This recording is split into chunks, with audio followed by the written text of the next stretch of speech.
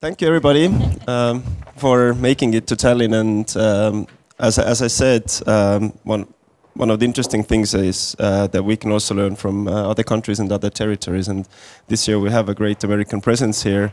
And also, if America seemed to be a slight enemy a few years ago in digital race, then I think it's the challenges that we're seeing across the world are something that we need to tackle all together. So we're really happy to hear about your experience as well.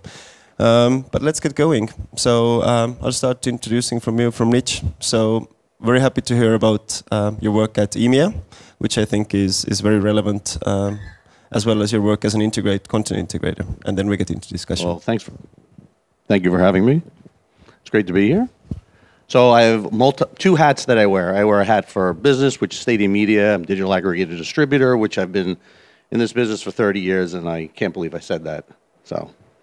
But we also have another side. Back in 2006, while the digital world was starting to rear its head on the video side, I started getting contracts from all these different platforms and got so frustrated that I called a friend who is now the president of the EMEA and said, this is an unbelievably awful business. There's no way there's a future. This is pathetic. There's no standards. There's no best practices. We sat down and a light vision in his head. He said, oh, maybe there's a place for us.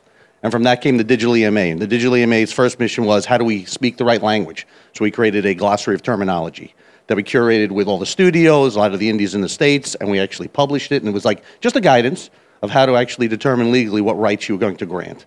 And from there, we talked about metadata. Oh, there's so many versions of metadata. What do you really need? So that's an ongoing 4 or 5 year process of getting metadata done. All the basic best practices in order to get the business going.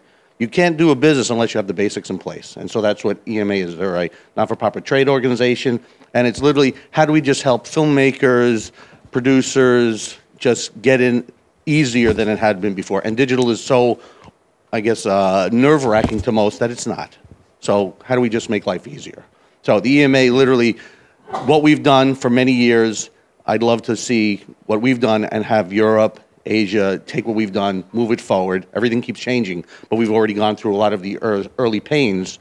So how do we do what we've done, help you to move forward and build a great business? Because, as you know, it's the golden age. It really is. It's a great time. There's no negativity here. I didn't want to get this excited immediately, but no. It's a wonderful time in the business. There's no negative. It's a great time. I love your positivism. Hear, hear. So, Missy, you worked at Sundance with many great filmmakers. Then you went into something which is called BitTorrent. And for many people, that might raise a red flag. And now you work as an independent consultant. So, could you a little bit talk about your journey, and especially how did you get into BitTorrent, and why?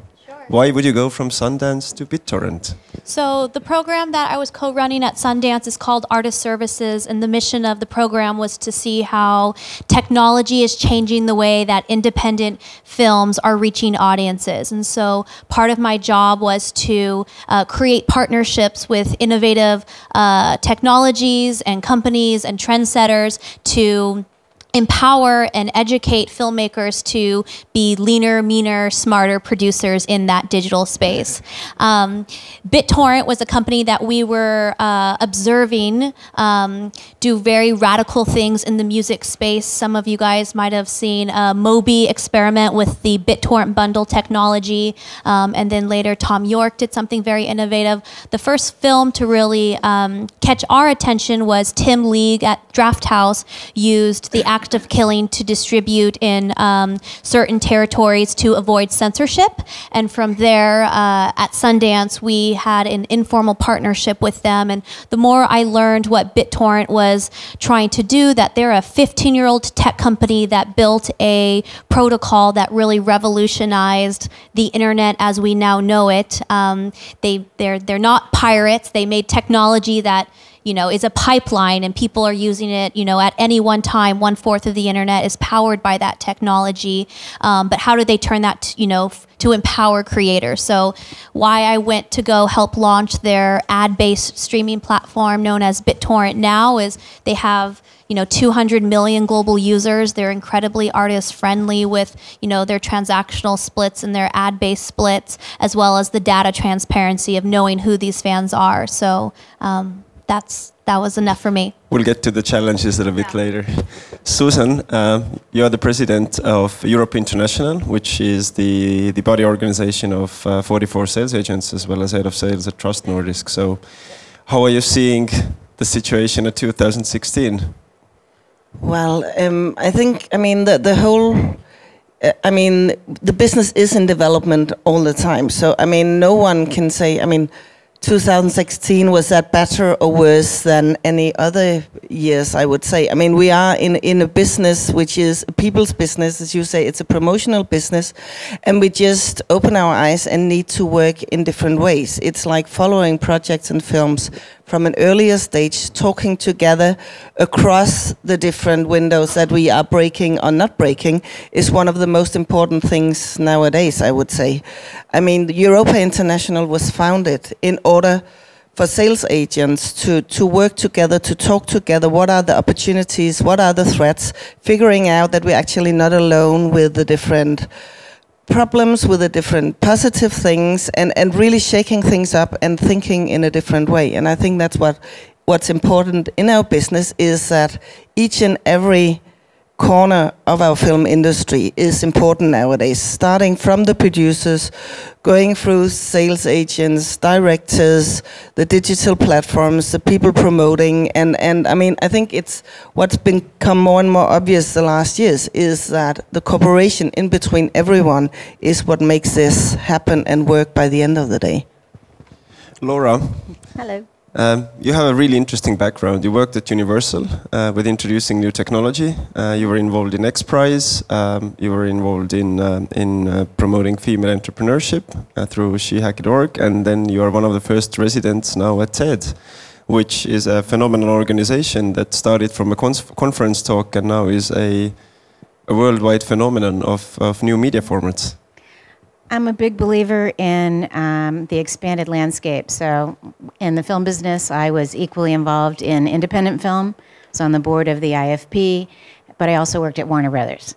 And then I worked at Universal. And when I morphed into branded content on the cable network side, both branding and launching the networks and building the branded content libraries for them, particularly for Fox, I had to stand and learn about the technology side. And my interest these days is the expanded context that the film business finds itself in, of understanding that you're part of a much larger content ecosystem that isn't just film and isn't just long form. It's an understanding. We no longer can ignore that. And as things have moved forward for me, I've gotten more and more involved with technology and with tech startups and impact startups. And it's really interesting, and we'll talk about it more, I'm sure, the parallels in the psychology, the business models, and the communities, and the skill sets needed for filmmakers today are very similar to what is happening in the startup world. And so there's a lot of shared value and support system. Not only do the startups need to start to understand content and messaging and campaigns and many of the same pieces, but filmmakers, as we were saying, have always been entrepreneurs. They've just been in denial about it. That's our first tweet, by the way. Hashtag EFFT16 Media25. Yeah. So I'm here to spread across those perspectives. Great. Yeah, so let's get into it. Are the windows breaking? And I think looking at the situation, we see that the classical model of theatrical and going next is all kind of converging. And also what we see is the convergence is not happening so much on the distribution landscape. That's been talked a lot, but also the convergence happens at our industry landscape as well, that the difference, say, between an A-class festival or a MIPCOM or all of these markets is blurring. So is this really happening, and why it's happening, and what are the trends and threats and opportunities in there? Mitch, I know that you say that everything is fine. Oh, well, on the film festival side, my expertise is not there. That's a different animal. When it comes to the distribution of digital, I'm a believer in windows. You know what? There's a value for each type of consumer out there. That's what windowing does. The industry is, in a way, kind of devalued some of the product, in my personal opinion, over time. You know, there is... The value of certain cars are not the same. That's how I always look at this. But Ad support, for one, AVOD. So AVOD is a wonderful proposition for people. Ad support, you've got to watch ads, there's money to be made, but that's not an initial value proposition when you release a film. Initial film needs to be valued higher, quality, sound, everything there. As we, as an industry, have we taken that and just kind of devalued it, giving a better value proposition for the consumer? We've had discussions of this. No, Missy's going to go with this, but you know what? There's something for everybody, and there's a time for everything as well. I wish there were a world where literally you could put something out at one time and everyone would make money, but a lot of times if you put it out simultaneously, you might devalue the proposition, and again, it goes to awareness, marketability, things like that, different consumers. So I'm a big fan of Windows.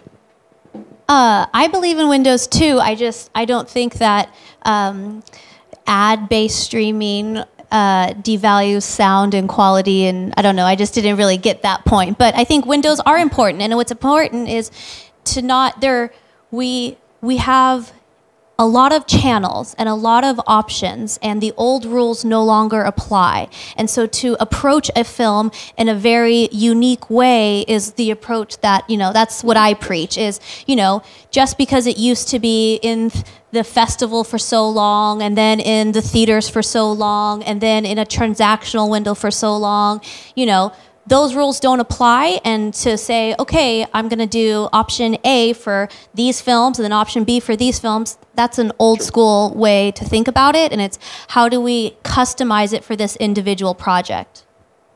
I must agree. We have windows, but we don't need to break them. We can open them. There's, another opportunity that we're around. So, and it is, as you say, it's individual from film to film.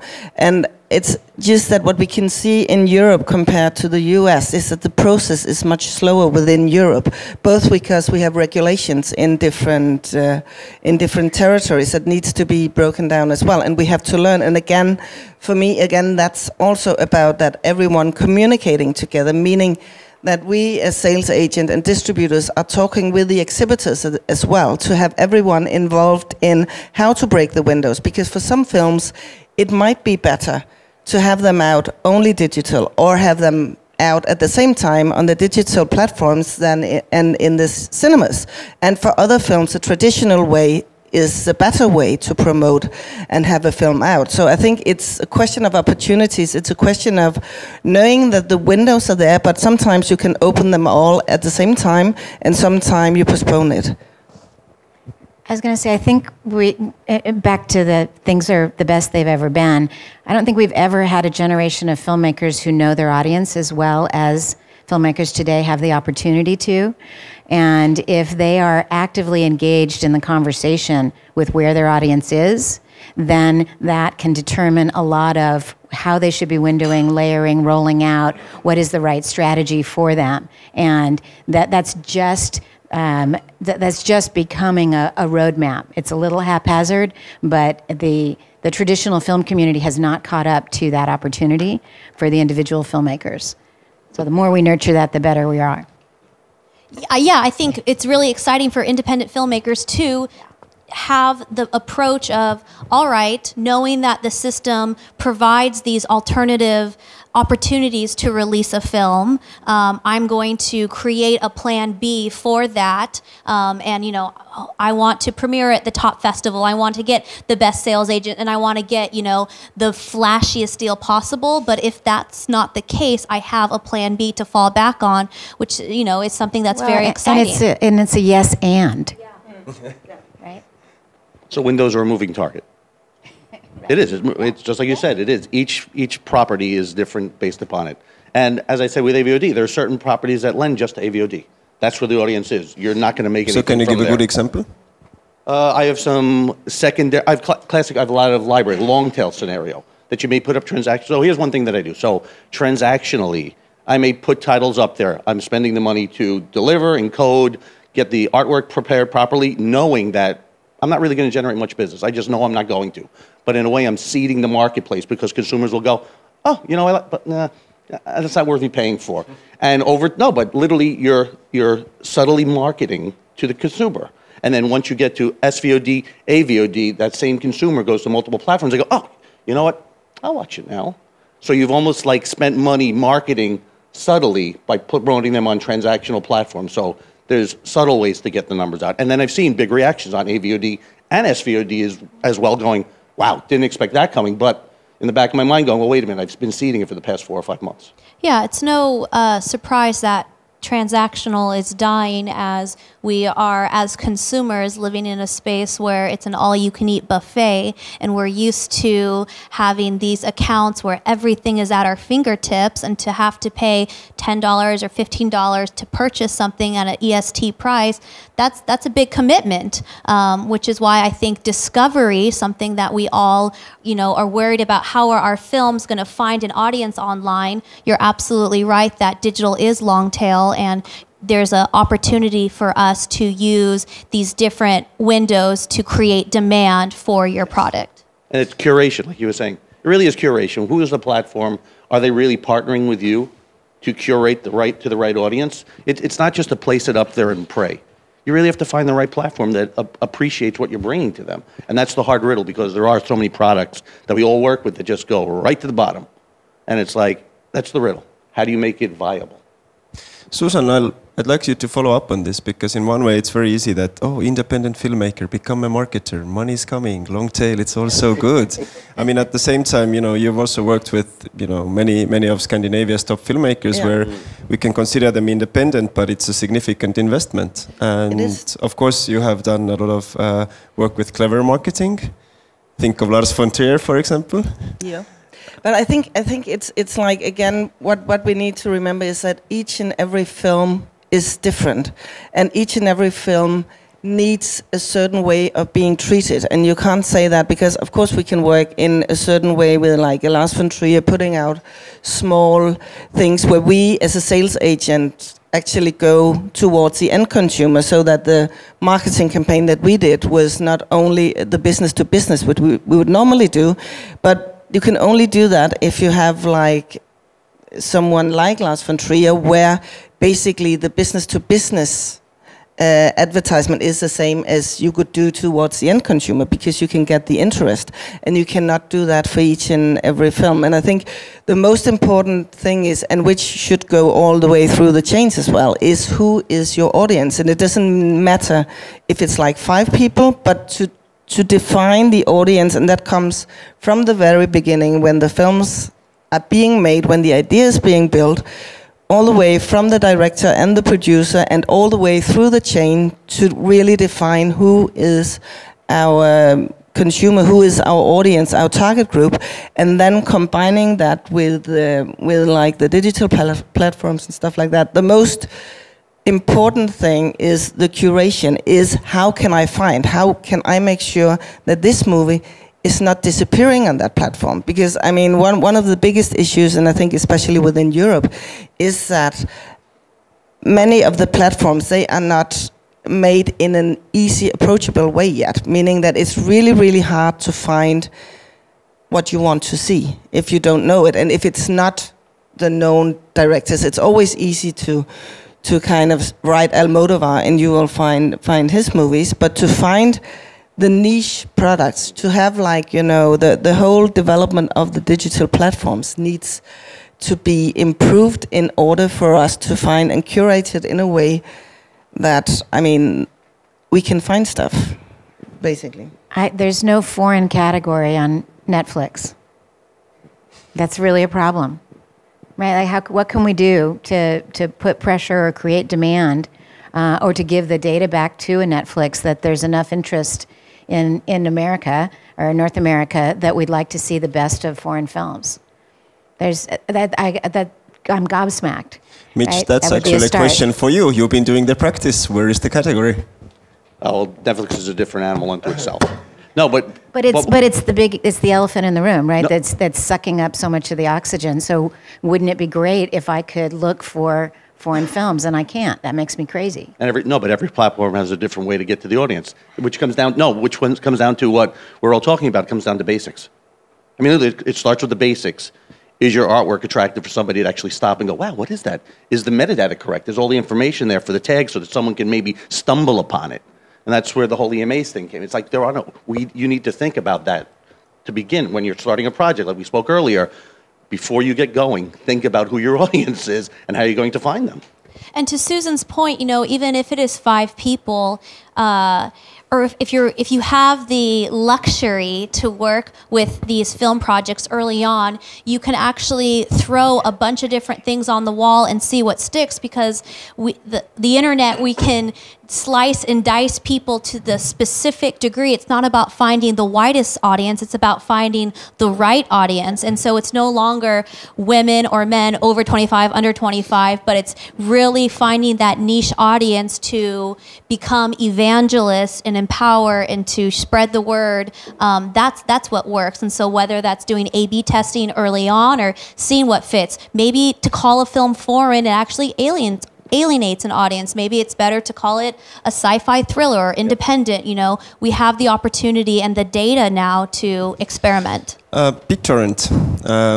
I mean, you had, I believe, immense challenges fighting against the brand, but you did it for a particular reason of audience engagement. So what did you get out of working at BitTorrent in terms of, like, you know, getting to know who people are and marketing content to them? Sure. So I think what creators, and no matter what platform you use, whether it's Facebook or Twitter, you know, you should really dive into those analytics. Even Google, you know, can provide trends down to the region, and you can see, wow, a lot of people in this part of the world are talking about my film. How do you use that data to empower sales? It's about learning who these people are, and unfortunately platforms like Amazon and Netflix don't share that information, so that's a black hole. But how do you still be able to gauge that, I think, is key, because there are surprises. You may think your audience is, you know, young teenage boys on BitTorrent, but in the reality they're, you know, women over the age of 45. You don't know. There are those surprises. I mean, that's what's exciting. Let's test it and try it out. So what were the big surprises for you? I mean, every film is different. That's the surprise. The surprise is that each platform doesn't only cater to one audience. To dive into the numbers and to say, oh, the platform is this type of audience is, I think, very naive. Laura, TED and open data and the startup mentality, and we'd also talked about it over the breakfast. So, well, again, putting it back to the film community, I think there's a shift of being completely 120% focused on your specific film you're making right now or want to make, versus looking at your entire career as a filmmaker or as a film division within a market, and thinking of it longer term. And so it's really about many of the things that Mitch and Missy are talking about are the due diligence of looking at it as a long-term investment in your future of being part of a content pipeline, as non-artsy as that sounds, and educating yourself. And that's a constant reinvestment. That's being willing to work with professional sales agents and ask them a million questions, not just hand off your film, be a partner.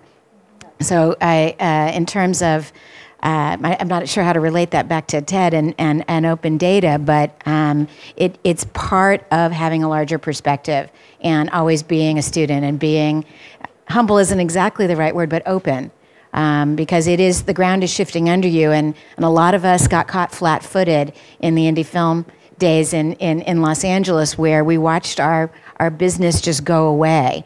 And we're still making the movies, but we no longer know how to get them out. And the lag, it's fun to see things are catching back up, but it's about always being that hungry for information. Well, we spoke earlier this week at our other panel about what if you do get an SVOD deal, you do get a deal, and it's a 2-year deal or a 3-year deal.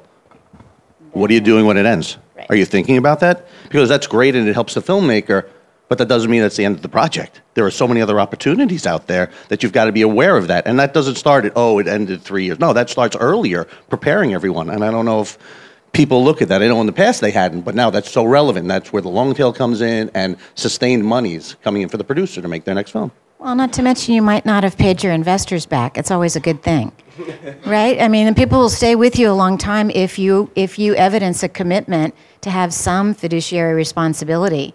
Even if they're willing to continue losing money, they need to see that you're attempting to make their money back.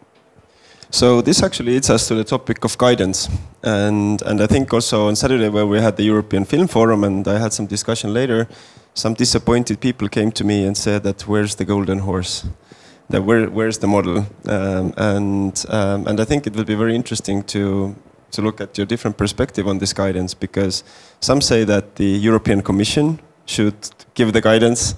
Some say that the national film organizations should give guidance, trade organizations. Where is the responsibility, and where should the guidance come from, and what should we do? Well, I mean, if we would have like the golden line to solve everything, we wouldn't be sitting here having these discussions. It would be, I mean, the thing is that we are all part of that guidance, and I think the most important thing is that each and every one of us has to take part in that. It's not that we can say, okay, I mean, the European Commission, they can put out guidelines and then everything is solved. It's not, because, I mean, we are in a business that is developing day by day. So me as a sales agent, the producer, the director, the broadcasters, everyone has to be involved on the different subjects and aspects. And it's about communication to figure out along the way, how can we use this as opportunities and not as threats? How can we open the windows instead of breaking them? And I really think it's about communication on all the change. And I mean, what we see more and more is, I mean, when we're working with films, we are not there once a film is ready and it has been launched at a festival. No, we are there from the very first beginning and the first idea. And we are, you know, working together on developing the movie from the idea stage over the script and all the way through, also talking about when to put it out into the market, when to make people aware of it. So it's really a communication all way around, and remembering that it's like we're talking films, we're talking people. We are like a business that is living. We're like living creatures. We're not just, it's not just a machine, and it's not easy just to give a guidance saying, okay, let's do like this. We produce, we do, and it's ready for January, the film, so it means it has to be in Berlin.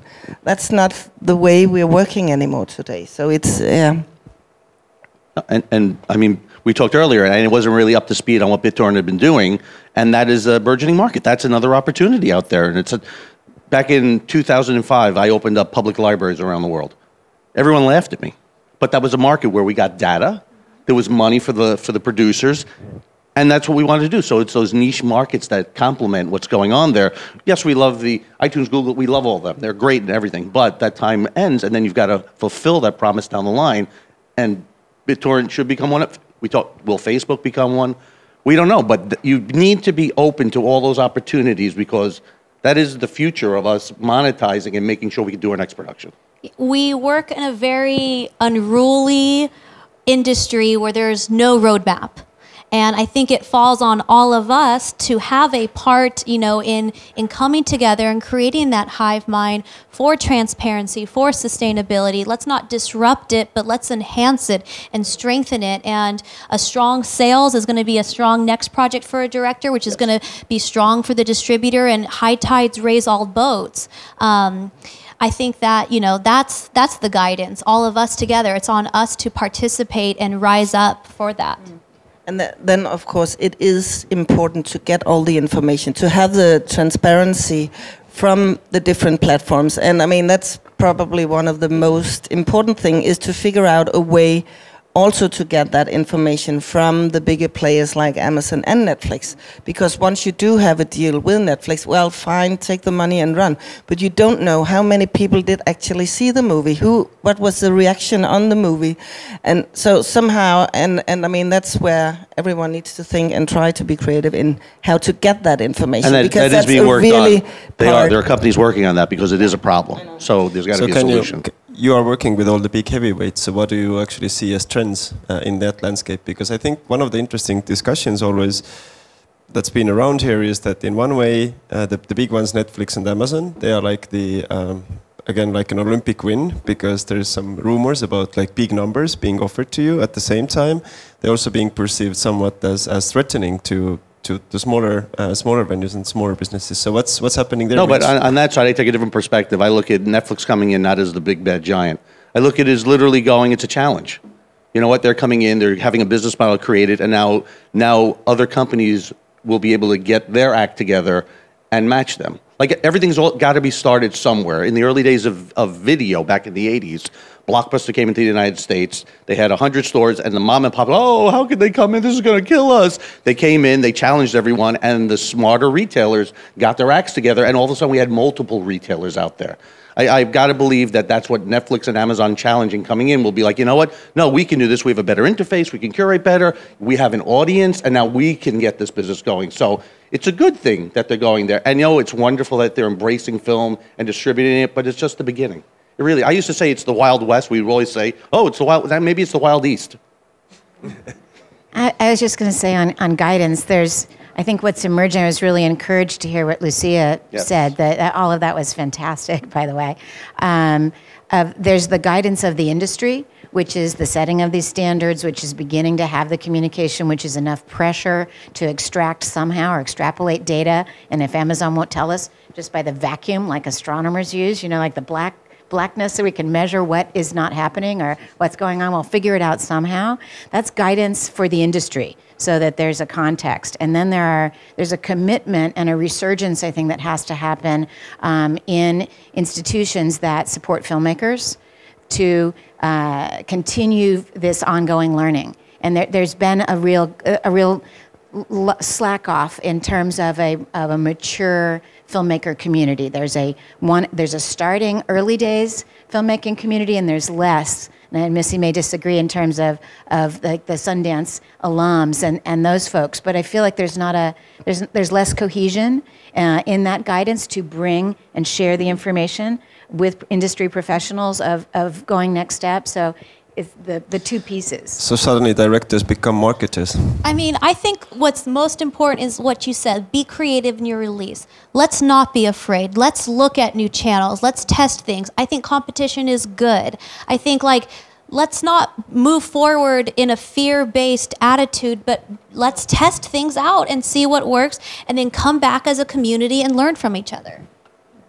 And also, when you say like Netflix as a threat or as an opportunity, I mean, Netflix will not take all the films that are produced in the world. So I mean, there's some of the lucky punches where you say, okay, you do a great deal with Netflix, take the money and invest the money into a new film, and then there are the other films that will go in another direction and will go the more traditional way. So it's like opportunities, and it's finding the best little piece and corner of everything. Nothing today is wrong or right. And that's kind of, you know, both may be frustrating, but also a fantastic opportunity. So remember, there's a technology trickle-down effect from this whole thing. When Netflix started, they started with Roku, and neither would be relevant without each other. And Roku has become 11, 12 million set boxes out there. The Blu-ray played it. Now Amazon has Alexa voice control. So these are going to help the curation as top of it. So it's not just getting the film out, it's the back-end technology that will help not just Netflix, Amazon, but all the new companies coming in. So there's another positive aspect, which will only help filmmakers. Do we have some questions from the audience? Estonia. Yeah, here you go. Yeah, you've said a lot about the opportunities and opening up the windows, and it's all very positive. So, and I totally agree. But I wondered if you could elaborate a little bit about the obstacles that you're meeting in this context, because it's not just hunky-dory and we can do as we please, because there are people who things working against it, right? Yeah, I mean that's and that is, and I mean especially within Europe, what you can see is that, I mean, of course the opportunities are there and there are tests being made, and that's why the communication is so important, because the exhibitors are obviously afraid to take in films that are released, and they are saying, if your film is going on a digital platform at the same time, we won't take the film into our cinemas. So that's one obstacle. The next obstacle as well is the distributors and who have who are living from the windows, but it's really, and that's why, I mean, a lot of our time also with Europa International is talking together with the distributors, the Association Europa Distribution and Europa Cinema, to try to find a way together how to solve this. And I think also on the economical side, in the different tests, and there's been like, you know, that many programs through Creative Europe as well, where the different things are being tested with day and date releases. And I think one of the important things is, in order to make those tests real, we need to work together, and we also need to get a share, meaning that the exhibitors should maybe also get a share of the income that might come on the digital platform in order to try in a better way. And I mean, we've been talking about this within Europe for the last, what, 5-7 years? Something like that. And it seems like we get two steps forward and then we take one step back again. So it takes forever. And I really feel that we've been having these kind of conversations for many years. And it's why most of us are there and ready to do it, but it happens very, very slowly within Europe. What we can see now, at least what's happened in the last years, is that it's working in the UK now, it's working in Poland and in some other countries. Scandinavia will be one of the last, together with France, I think, where it's gonna work, because there you have very persistent people and obstacles, in some countries also through law. So that's where, I mean, the European Commission might be able to get in to at least have the law issues out of the way. But yes, it's like opening the windows, and it sounds much more easy than it is. But it's keep on trying, and at a certain point, it will be open. But it is dialogue, and we're talking a lot, trying to not manipulate, but discuss and make, you know, the awareness around seeing what's happening in the US, seeing that it's actually, you have a film that is out on a digital platform even before it's in the cinemas, but that it's imposing that people are going into the cinemas because they heard about it from someone who watched it digitally. So I totally agree, it's not easy, and it's a long talk, and it's something, again, that we all need to be involved in to try to make it work. I actually want to really quickly follow up on day and date. Because, like, again, on Storytech Forum, we had a discussion with colleagues from Sony and States, and day and date release, there is a quite a normality, where in Europe it could be sometimes considered quite abnormality. And it's for me, it's been quite puzzling about it, because for me as an audience, it's a benefit. But who holds it back? Is it the audience? Is it the distributors? Is it the... No, but it didn't get there overnight. It took a while to get there. It was the indies going 6 weeks out, 2 months out, and the major studios not. It has not been a simple, we're going day and date at all. And it's still a problem. And now it's still even more EST, more day and date, and VOD down the line. So that riddle hasn't been, it's same problems. So sad. I still think there's a real opportunity to do an end run and change distribution. To identify these big gaps that don't make sense. I feel like the media business has always been separate from, I mean, other than the monopoly days when the theater owners and studios were separated, but that we follow where the screens are or the channels are, as opposed to building the channels. And the people who are building platforms still don't understand how to create this pipeline. And so, but we do. We know how to funnel a whole bunch of content that isn't finding a home in this stratifying world. So if folks can build Skype, right, how is Skype populated? Right, it's populated by a different content funnel of conversation. I feel like we could identify that, and as an industry, that's a conversation to have. I actually quickly want to follow up, because there are many people who weren't at Storytech, and one of the examples that we thought about channels and new formats was TED. That it actually created something totally new. So, well, short form documentary. Yeah, is that Ted's done many things as a brand, and you can watch that as a case study. But to me, the interesting takeaway is the meme of the short talk, which has changed conferences around the world.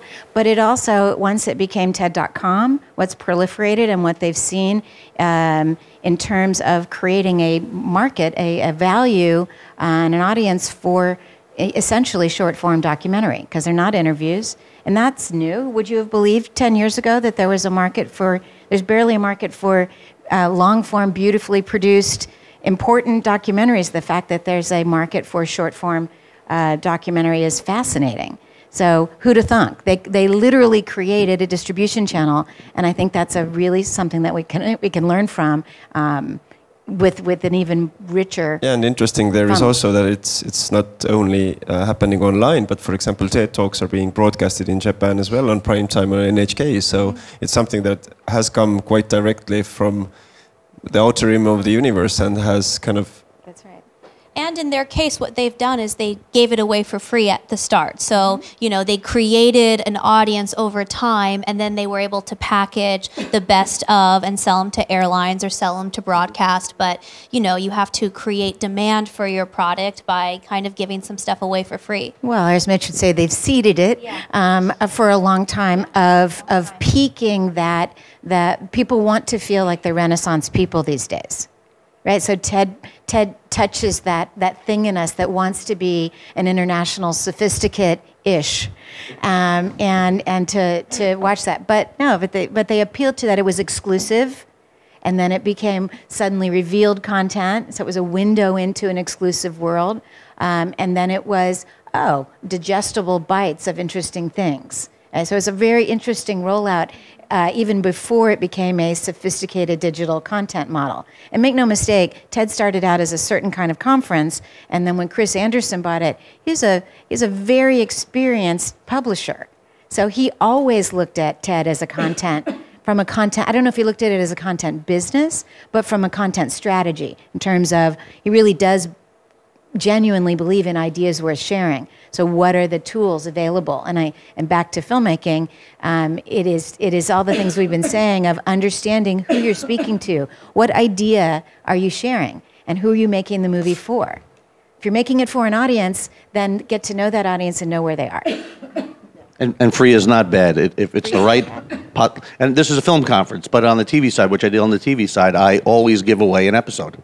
I always give away an episode because I want the consumer to actually take and go, oh, I really love it. It's not going to hurt me. It's marketing. And if I find that customer because they really enjoyed that, most likely they're coming back for more. So there's always something. There's biteable pieces that can be created early in the production. There's always something. So free is not negative. And you can also monetize free. That's the whole thing as well. There are places, we know YouTube, Dailymotion. No, but we know there's all those traditional places that you can get data from that are there that I don't know if it's another piece of the digital ecosystem. Digital is the sum of the whole, and that's what we're discussing. It's not one. There's no golden ticket, but there's a lot of little tickets to go, and then you go. And you've said a couple of times, so now directors have to be marketers. I don't necessarily believe that. I don't think they have to necessarily be technologists either, but they need to know that they live in that map. They need to know that they need the marketer in an earlier, more transparent way. They need to know that they have to understand the technology trends that are going to affect how their story is found in the world. It doesn't mean they need to be experts on those things. They just need to know that what the ecosystem is that they now have to operate in. Do you have one more question? I do agree with one more thing. The multiple languages is becoming more and more important as ever. And I don't think anyone puts such an emphasis on it, but it really is probably the most important thing. Because if you want to find a diverse audience, you've got to invest in that. And that's another part of the back end scenario. But the local light is becoming more and more rearing its head of like, why is it not in this language? Why is it not in this language? So that was my favorite point of what I enjoyed everything, but that was the point that just got me. So, thank you. So to wrap it up, I think the interesting themes that pop out of today was exactly guidance, and that needs to come from us, and we all need to make a collective effort. And I think it's a good open call, because here are policymakers, filmmakers, sales agents, exhibitors, distributors, tech people. So let's make an effort. Secondly, the long tail. Instead of getting the money now, you're maybe doing your pension fund. Hopefully, and also I think the idea that's been popping out in the past few days discussion is also actually the new skill set, and also the fact that we all need to make efforts to be able to participate in this new form of creativity. So thank you very much.